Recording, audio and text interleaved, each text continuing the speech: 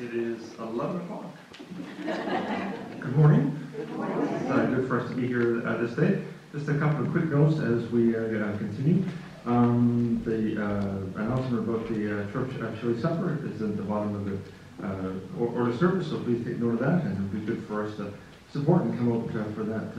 I'm sure it'll be a fun, yummy event. Another fun, yummy event is tomorrow for our church breakfast. We're getting back into that for the first Monday of the month. So a few people have signed up already, which is great, but there's still time. So please feel free to sort of do that after the service when you get a chance. And also, I guess one of the reasons why I'm feeling particularly chipper today is for three things. One, my wife told me she loved me this morning. and then Lolita said, "Good morning, sir." No.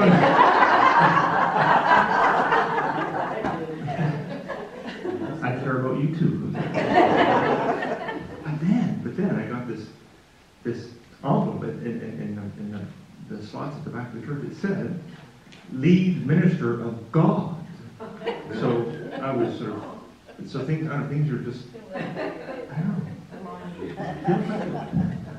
Another thing that makes you feel pretty good is those fancy doors. So thank you. I know it's a lot of work. And he can give me a key. Something to do with it. But you wanted 3, 4, 5 minutes? You don't get a key. I know. The back entrance. Yeah, always go in the back door. We have our automatic door system hooked up, and we have a lot of direction sheets to put up on it yet. Those of you who need a key for the front door, see Carol or myself. Later on, you'll have to have a little class on how to operate this system. It's very simple. It sounds, when you're explained to you, it sounds difficult, but it's not. It's very simple. It'll be a bad thing for short people because you have to hit a switch.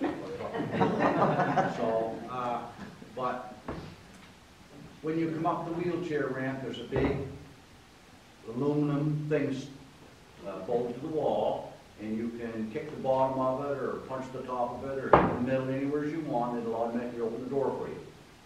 And the door will stay open for a period of time, like in case of a wheelchair or whatever.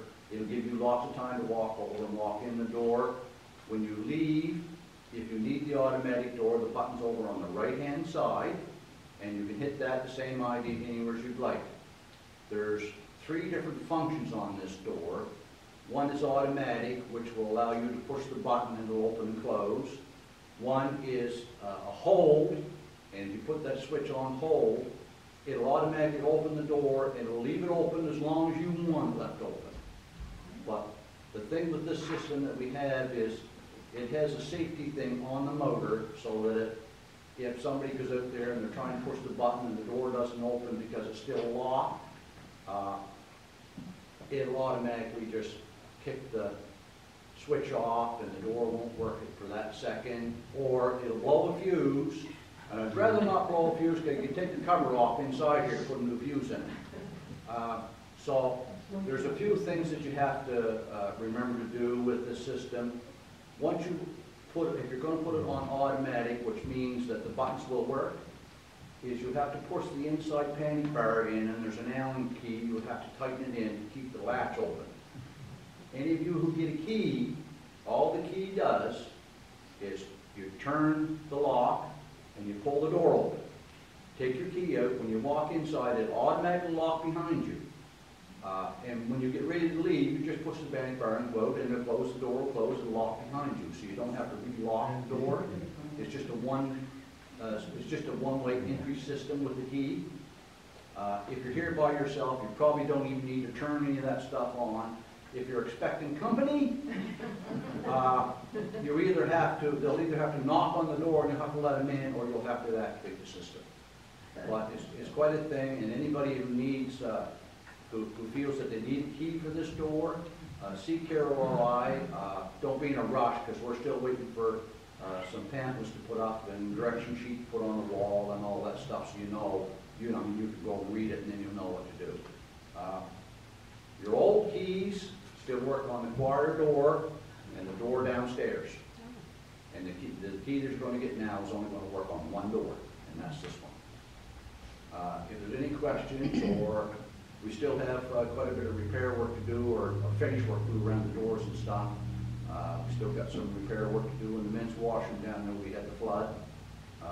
And the tile that's at their entry system here, some of them have been broken out, and we're going to see how much it's going to cost to tear them all out and put something new down, because you've never matched what you have there, and they've been here since the church was built. So we'll look at changing those depending on the financing of how much it's going to cost to do this. So it's just a work in progress. Everybody's busy. It may be quite a while. So we got to do crack film before we do finish work and all that stuff. So I've got my younger brother's going to come down to the crack filling at his leisure, and then we'll get the rest of the stuff done. So if you have any questions, call Claudia. And if you need a key, just see Carol or I, and I only made a dozen keys, and I've given a few out to certain people that I like. Oh, you got one, Michael, didn't you? I got one, too. And anybody else that requests a key for this door, like a lot of people come in through the week and just sit here and reminisce and say a few prayers. Well, if you want a key, then the key can be issued to you, and you just unlock the door and come in, and you leave it locked behind you. So, okay? Explain that again, Bill. I can only give you 2 minutes. Thank you, Bill. Perfect. All right, anything else we need to do or say? Because it's almost quarter past.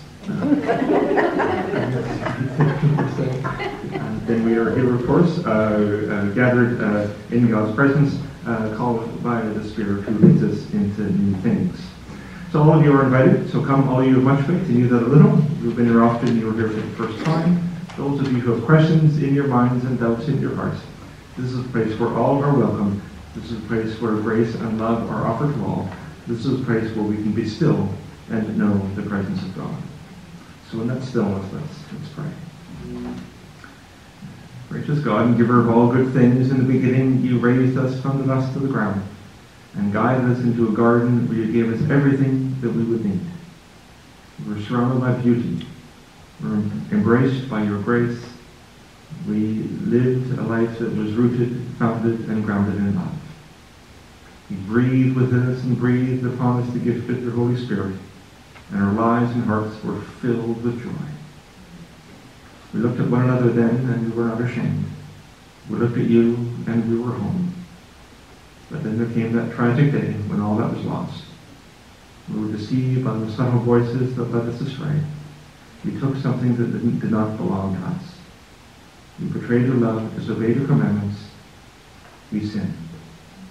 And Father, we've been in trouble ever since. We've done those things that have hurt those we love. We've been angry and short-tempered. We've grieved your Holy Spirit. And yet you have never abandoned us. So in your great mercy, we ask that you forgive us all of this past. Those sins we call to mind and those things we are still too ashamed to mention. Help us to walk in the ways of your commandments, to be instruments of peace. Help us this day and all our days to walk in the footsteps of your Son, Jesus Christ. And we ask this in his name. Amen. First hymn this morning is the Servants of God, number 153. Amen.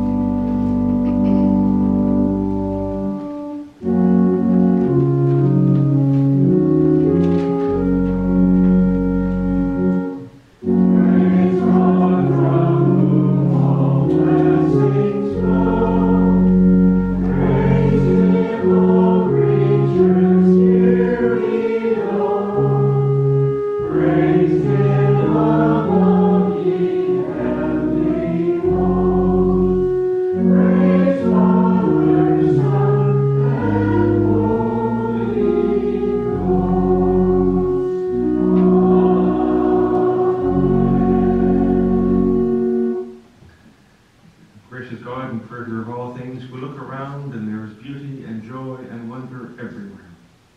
And we thank you that we can come before you now and offer you these gifts.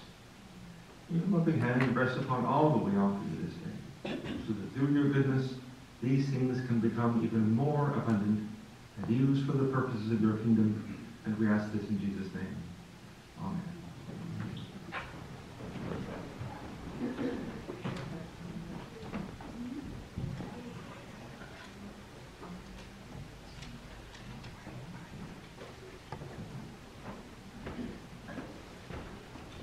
Continues as we sing hymn number 433, My Faith Looks Up to Thee, number 433.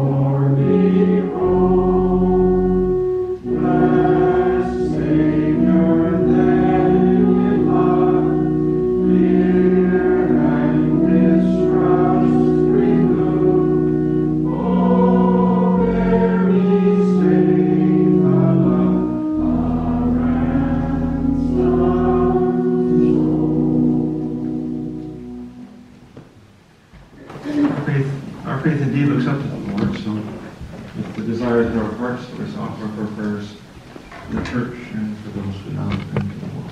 So let us pray.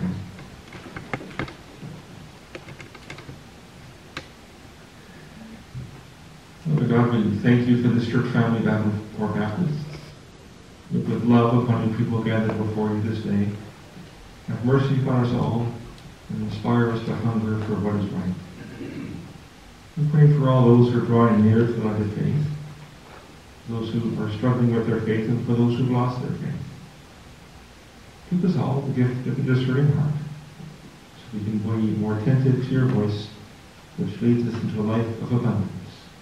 And fill our hearts with the joy that comes from knowing that you are near.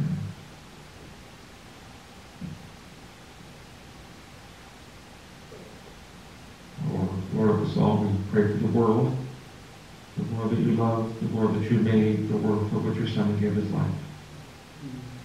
We pray for all those who govern us and make decisions about our lives. We pray for all those in authority. Fill their hearts with wisdom, so that all your people can live together in justice and peace. And we pray for the various areas of the world where there is little justice and where there is no peace. areas torn apart by war and violence and poverty and greed. We pray for peace in our hearts, peace in our homes, and peace in the world.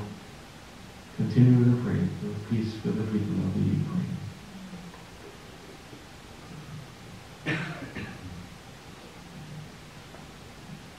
Lord of life, your Son, Jesus Christ, was sent into the world in order that we might have life and have it in abundance.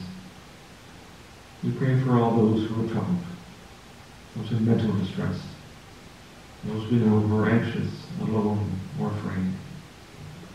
Continue to pray for Phyllis, for Annie, for Carol,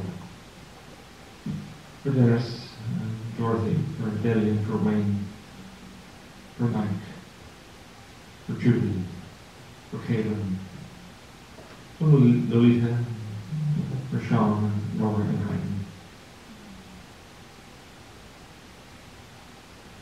Put the eyes of your mercy upon all who call upon you this day.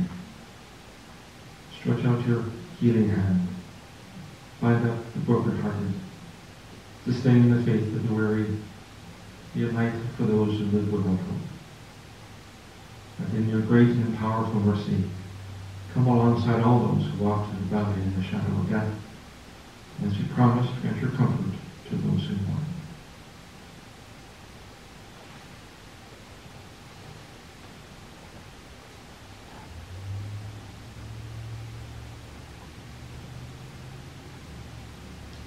Father, we thank you for all the blessings of this life, for the gift of family and friends, for those answers to prayer, for those gifts and fruits of the Spirit, like patience and gentleness and kindness, that come from you in times when we've needed them the most.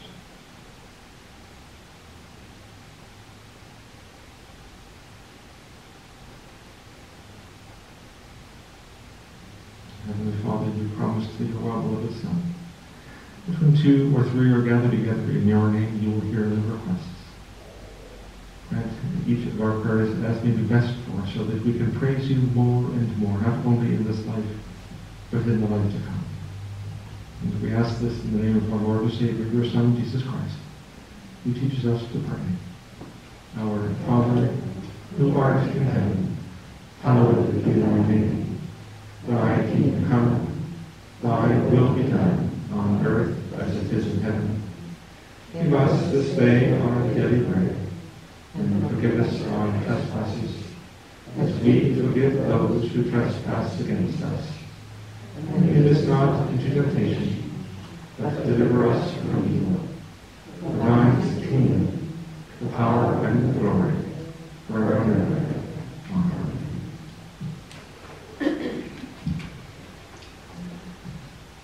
So Audrey and her husband are relatively new members of our church family, and they come from warmer climes, but I'm glad that you've been welcome working with us. And Audrey has a lovely voice, and I want to come forward and share a few of your gifts with us.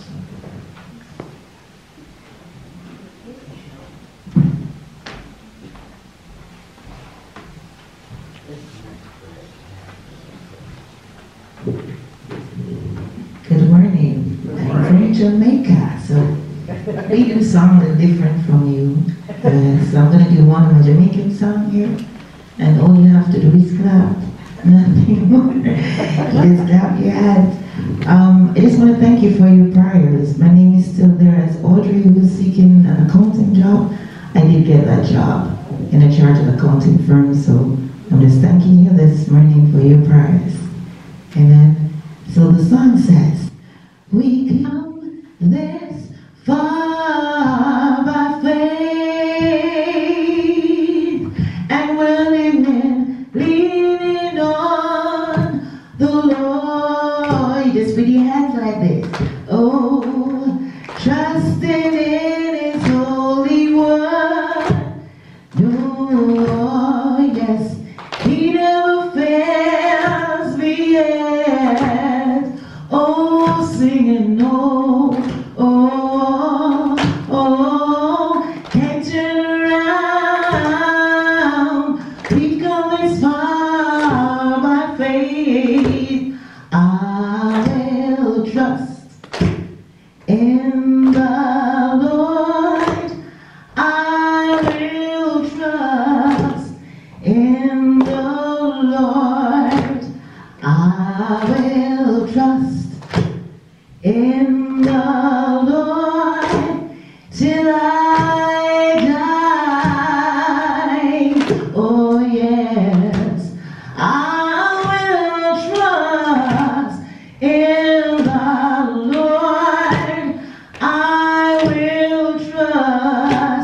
In the Lord I will trust. In the Lord till I die. And as church folks, and we're gonna treat everybody right. Oh yes, I'm gonna treat everybody right. Oh, I'm gonna treat everybody right until I die. Oh, I'm gonna treat everybody right.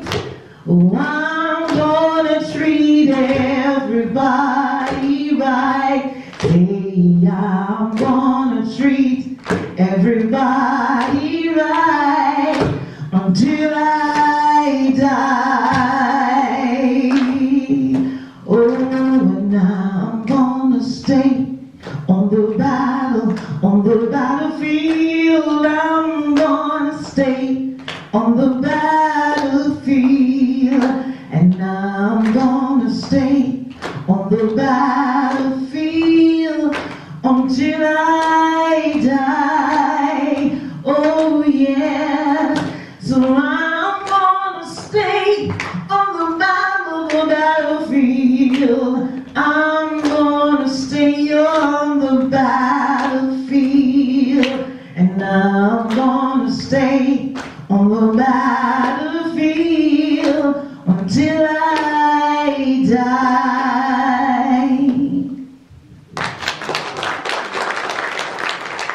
I think I'm going to do one of your songs so that you can sing along with me. Yes, that's it's hymn, I think it's 257. It's not a long one, it's a short one. In this one, I think, was it that one? It was in that one. Oh, how he loves you and me.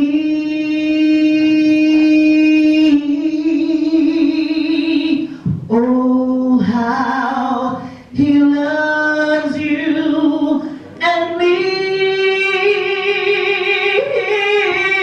Oh, how he loves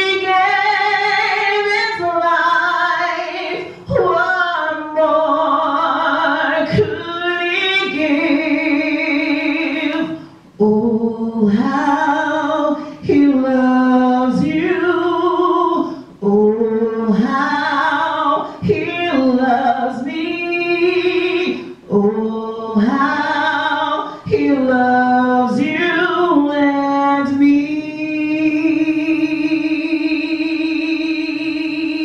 Jesus to Calvary he goes,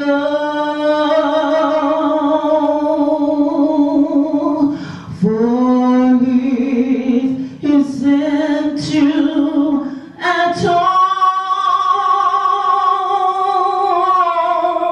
What he did there brought hope from despair. Oh, how he loves you. Oh, how he loves me. Oh, how he loves you and me.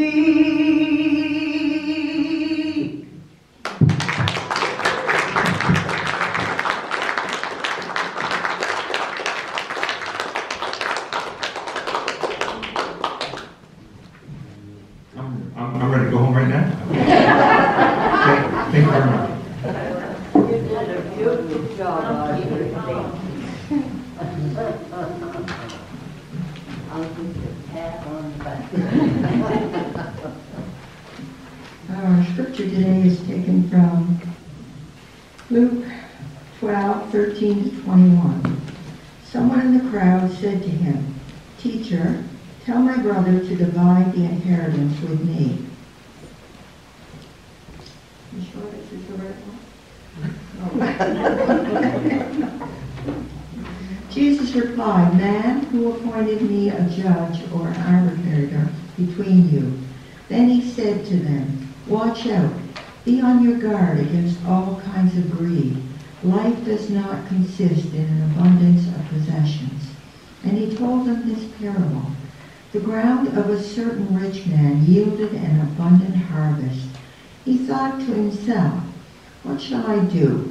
I have no place to store my crops." Then he said, "This is what I'll do. I will tear down my barns and build bigger ones, and there I will store my surplus grain. And I'll say to myself, you have plenty of grain laid up for many years. Take life easy. Eat, drink, and be merry." But God said to him, "You fool, this very night your life will be demanded from you. Then who will get what you have prepared for yourself? This is how it is.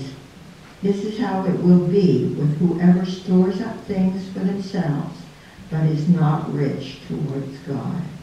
God bless his word for us today. Amen.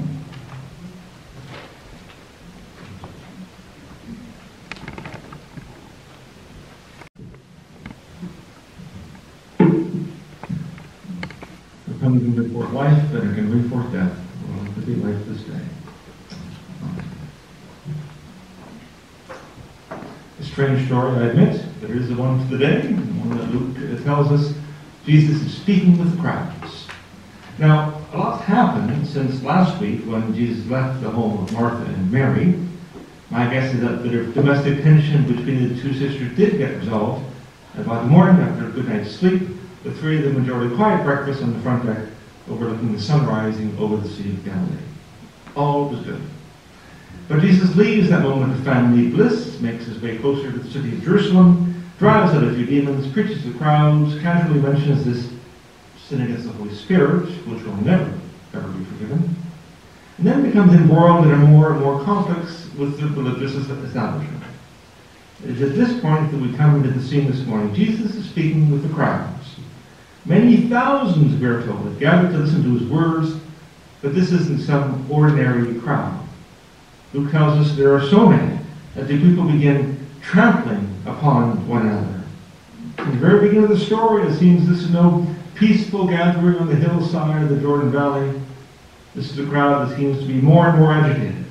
They're pushing and shoving and shouting at one another. The tensions are mounting, and any sense of politeness or treating anyone with respect no longer exists in this crowd.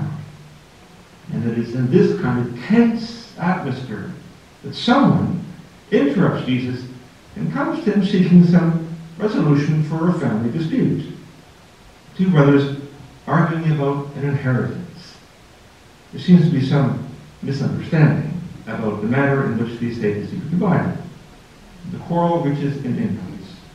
So, one of them comes to Jesus and wants him to intervene. "Teacher," he says, "tell my brother," he says, "to divide the inheritance with me." Last week, two sisters were arguing about who should do the dishes. This week, two brothers are arguing with the property left by their dead father. "Tell my brother to divide the inheritance with me. I want what I'm owed. What's written in the will isn't fair. I've got a family to support too.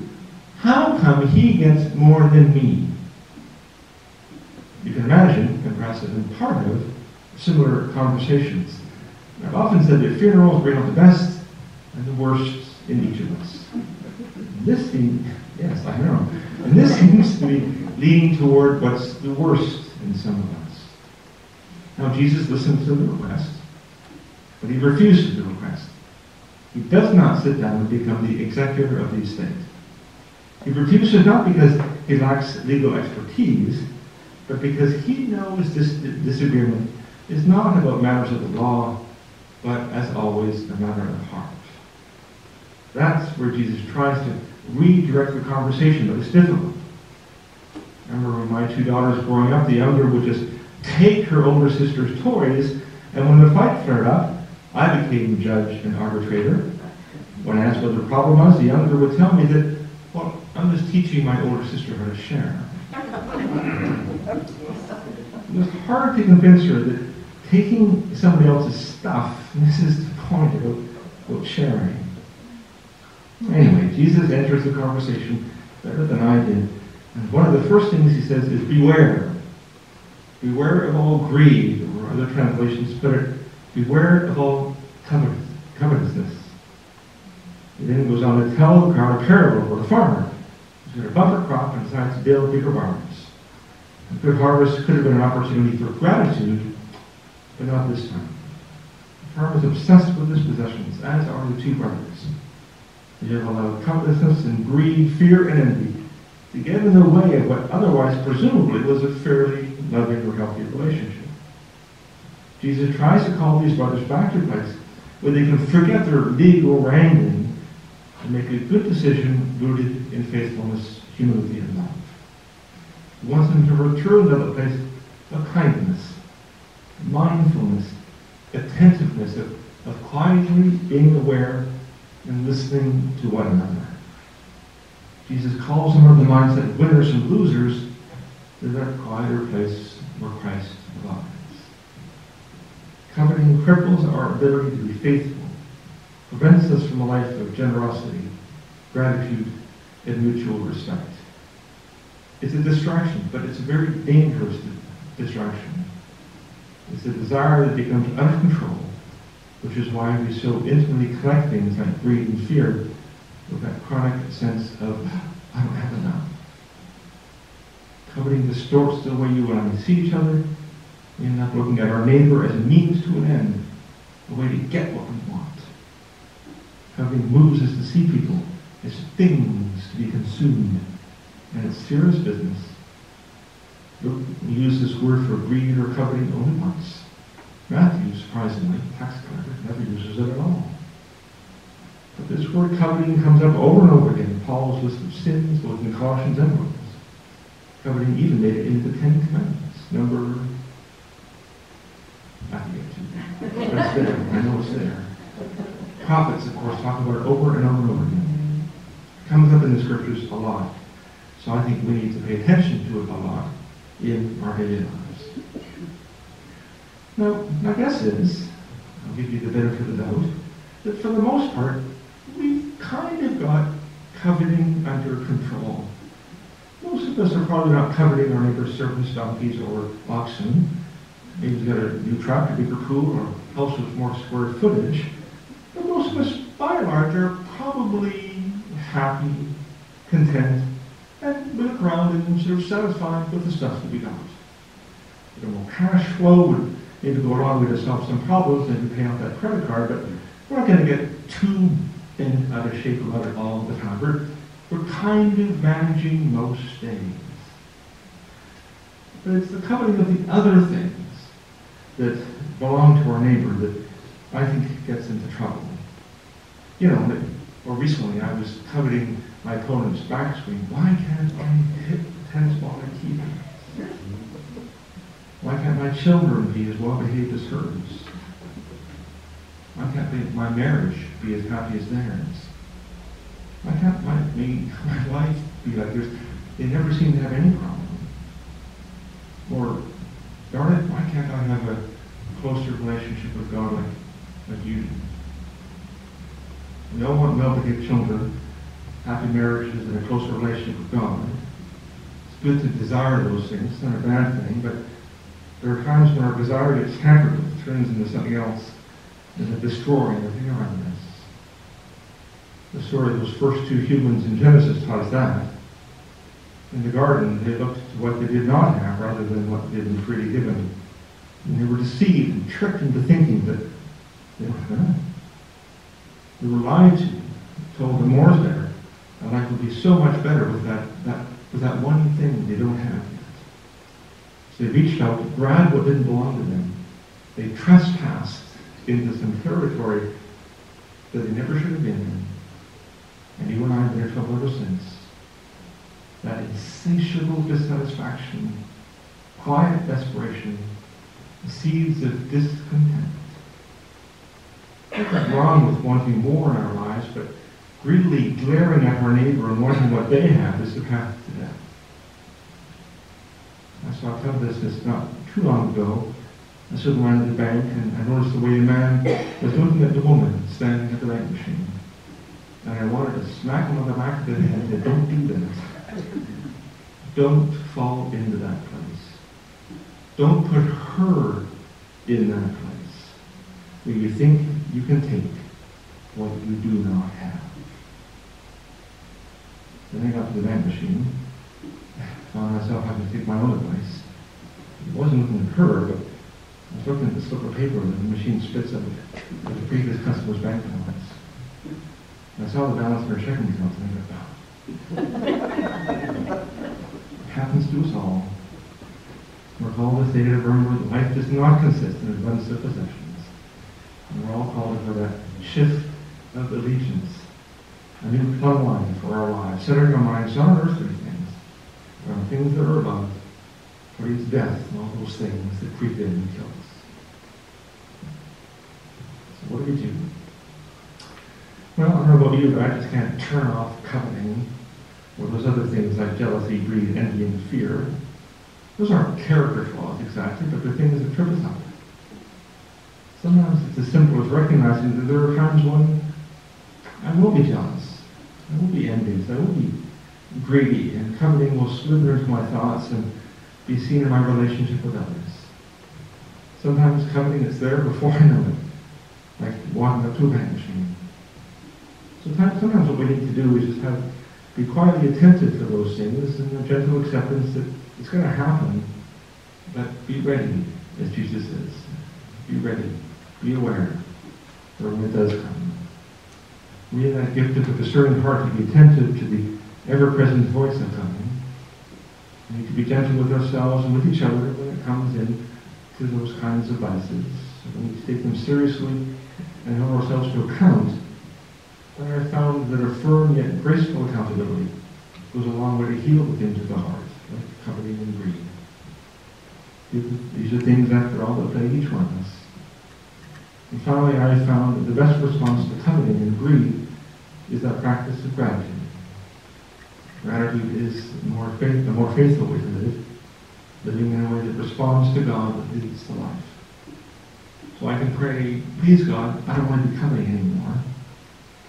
Or I can say, God, help me to be more grateful. Gratitude means that we look at what we have, not what we don't have. And maybe Jesus is right when he tells us this morning that a man's life does not consist in the abundance of our possessions. It means we look at everything as gift, not as a possession. The problem with looking at things in our lives as possessions is we end up being possessed by the things we own, slaves to the stuff around us. Gratitude means a life of joy and contentment, a life of quietness and letting go, or like my Buddhist friends remind me, a life of just looking what is and allow that what is at the heart. It's not just counting blessings, but it's living out of our blessings and seeing all of life as blessed. And behind everything there is beauty, wonder, and love. Those two brothers in Luke's Gospel don't see that. They're still clinging too much to what they think they deserve. The farmer in Luke's Gospel wants desperately to hang on to what he has, and in the end, he loses everything. It may not be so for you, or it may not be so for me. Maybe you once walked in those things, and maybe I also once lived in that way, but now, put them all away and put on the new nature, which is being renewed in the knowledge of its Creator. Seeing that each one of you has been raised with Christ, seek the things that are above, where Christ is seated at the right hand of the Father. So life does not consist in an abundance of possessions.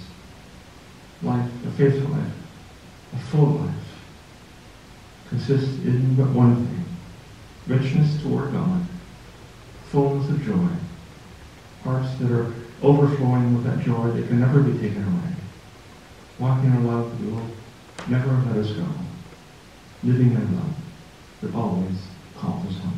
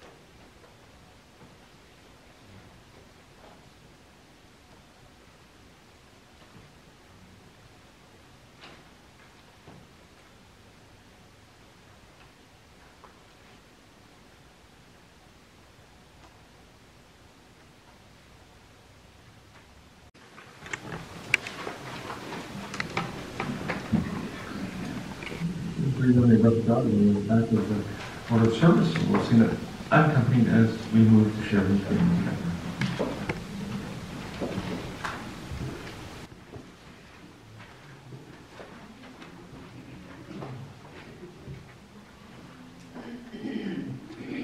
Breathe on me, breath of God, fill me with life anew, that I may love what thou dost love, and do what thou wouldst do. Breathe on me, breath of God, until my heart is pure, until with thee I will, one will, to do and to endure. Breathe on me, breath of God, till I am wholly thine, until this earthly part of me goes with thy fire divine. Breathe on me, breath of God, so shall I never die, but live with thee the perfect life of thine eternity.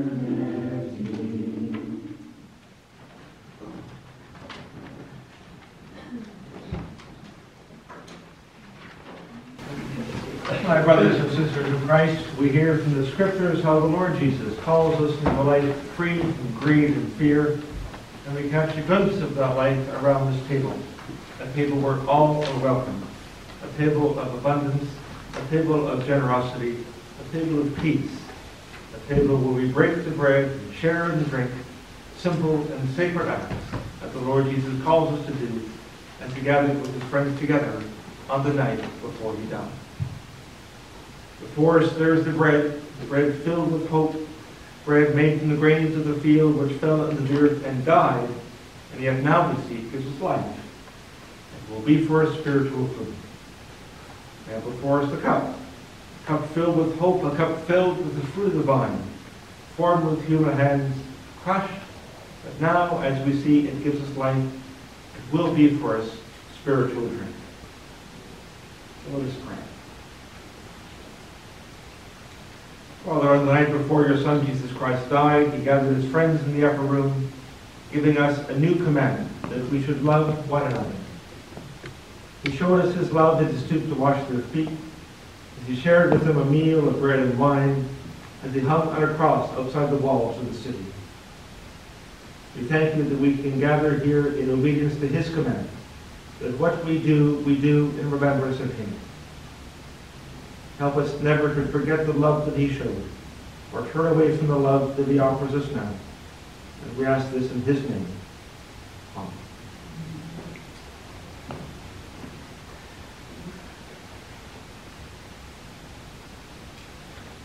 You remember how the Lord Jesus, on the night when he was betrayed, took a loaf of bread. And when he had given thanks, he broke it, gave it to his friends, and said, "Take this, all of you, and eat it. This is my body, which is given for you. Do this for the remembrance of me." Behold the body of Christ, broken for you, broken for me, broken for us all.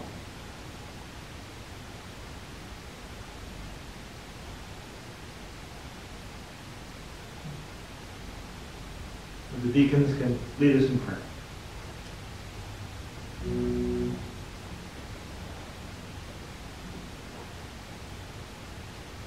Let us give thanks to the God and Father of our Lord Jesus Christ, who has blessed us by giving us every spiritual blessing in the heavenly world. Let us praise him for the free gift he gave us in his dear Son, who gave his life for our freedom. Let us keep praising God every day for the freedom he has given us. Amen.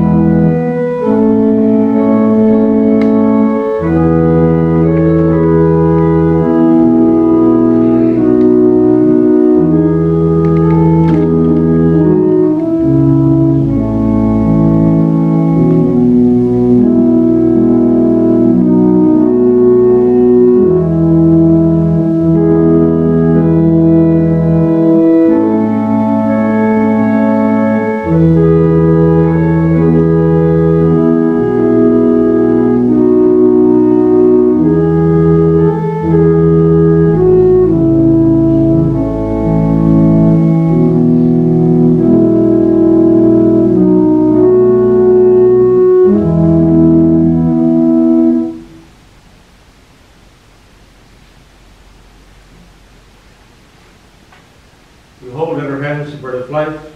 Behold the bread of promise and abundance, the bread which has come down from heaven, the bread that feeds us all. May we eat and never be hungry. May we taste and see that the Lord is good.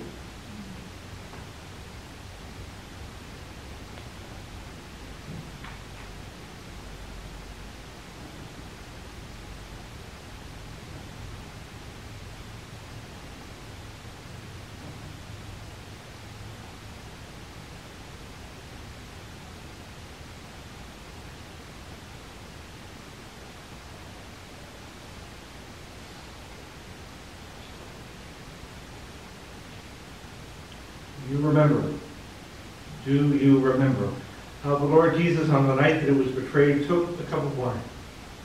When supper was ended, he gave it to his disciples and said, "Take this and drink from it. This is the cup of the new covenant in my blood.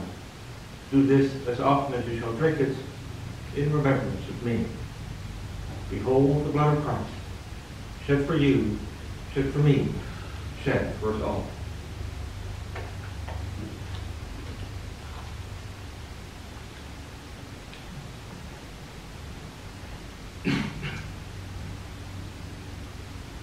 Father, we thank you that in obedience your Son came to this world, to die for this world, to die for me.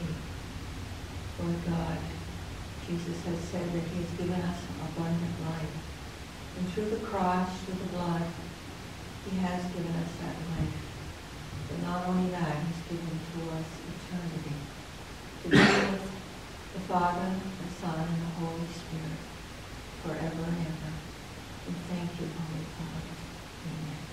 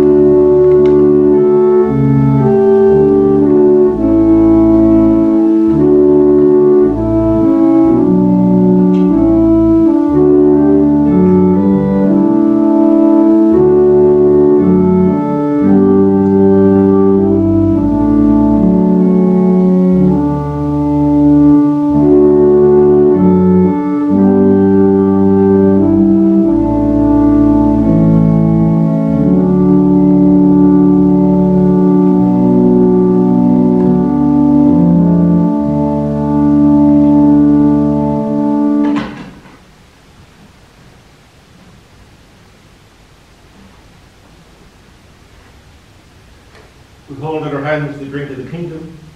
Behold, the fruit of the vine and the cup of life in abundance. The fruit of the true vine that gives life to the whole world. And we drink and never be thirsty, and we taste and see the Lord is good.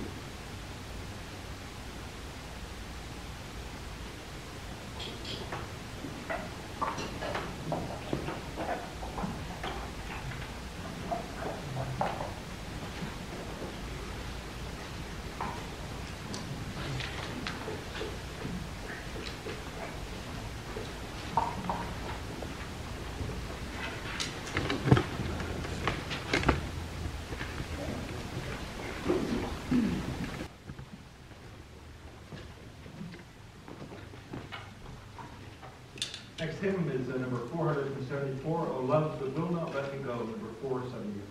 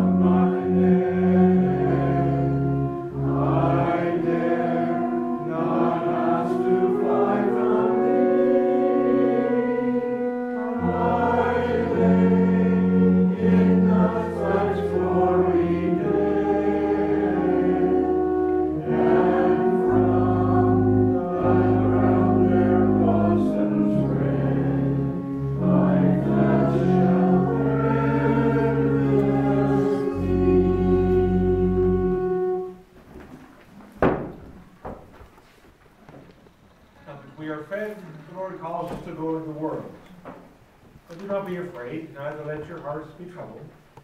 Know the one who is within you is mightier than the one who is in the world. So show hospitality to the stranger. Do not judge one another, but show mercy to everyone. Love the Lord your God with all your hearts, and love your neighbor as yourself. Hold on to what is good, and avoid every kind of evil. Do these things. The Lord shall be with you wherever you go.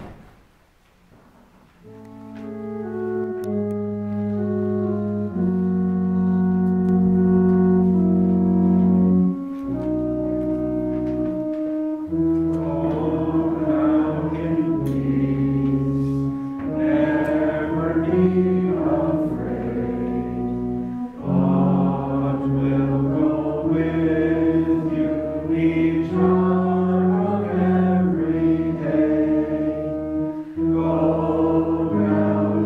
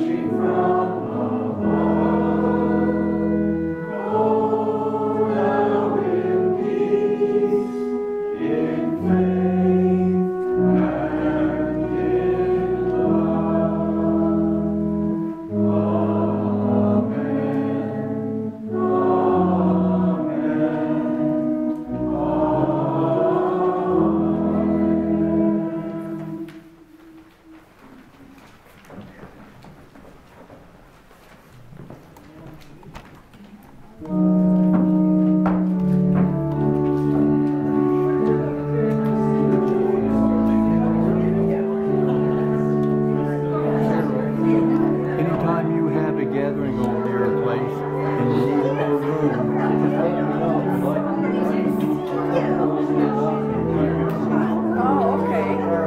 That's great, thank you. Well, yeah, I mean, Yeah, I there. bumped Dale's car the other day. Oh, you got it? There's all I have to do is I can move it over and move it up and you can easy. I figured that out.